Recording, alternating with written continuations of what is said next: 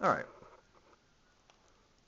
Let's take a look at a couple equations that are in rectangular form and write them in polar form.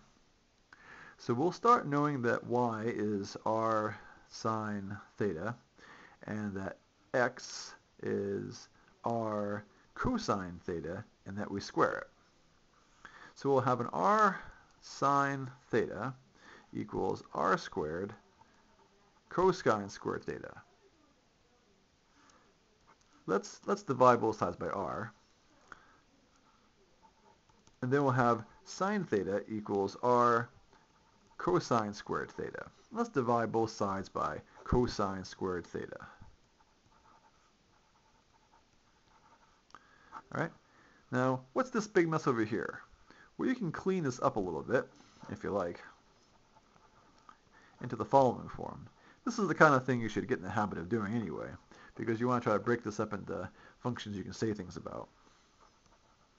This is tangent, and of course this is secant. Well, you can't see either of those, can you? Here we go. Equals r. Again, another example of, well, part of the reason is we're not familiar with polar coordinates, but it's really hard to tell from this that we're going to get a parabola.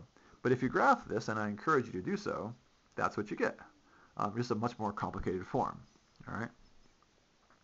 Let's try one more. This is a simple vertical line in rectangular coordinates. But if we make a substitution, x being r cosine theta for x, then and divide through by cosine, we get r equals 5 secant theta. And this is our polar form. Again, something that's really hard to tell what's going on here. So the radius, the distance of the point from the origin, depends on theta, which you plug into secant, and then multiply by 5. Really hard to tell that this is a vertical line. But again, some things aren't expressed very conveniently in polar coordinates. So hopefully those are some good examples. I'll do a couple calculus with polar coordinate examples in the next segment.